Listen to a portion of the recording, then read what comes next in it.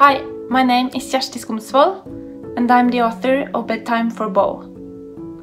The book is about little Bo, who does not want to go to bed, and his mother, who uses stories about animals sleeping to guide him from his evening bath to brushing his teeth to bed and finally sleep. My name is Kanstad Johnsen, and I am the illustrator of the book.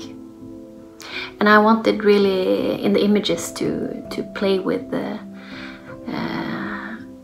this that I like so much in the text, that it's both about this very normal thing, which is going to bed, and Bo and the mother is playing around in a kind of normal apartment, but also it's showing all the fantastical landscapes they're talking about, and they become giraffes and walruses, and it was really fun to draw and figure out how they can look both like people and also like these different animals that they become in their head.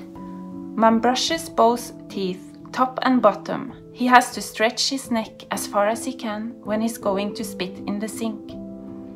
I'm a giraffe, he says to Mom in the mirror. Look at my neck. Yes, you are, says Mom. When you go to sleep, you bend that long neck of yours back and rest your head on your bottom. It's the perfect pillow. But there's a lion behind the loo, says Bo. It's going to jump out and eat me up. I'll take care of you, Mom says. The giraffe Mom sleeps on her feet, standing over her child like a watchtower. With one eye open, she stares sternly at the loo.